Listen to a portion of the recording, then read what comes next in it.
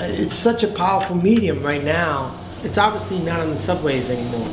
That was 35 years ago. That was a different political, social climate that it was under. The city was a different place. So now it's removed from that and still trying to make a statement that's relevant to the times now. So how could you even say it's graffiti if it's on a canvas and it's being auctioned off at Sotheby's? It's not even really...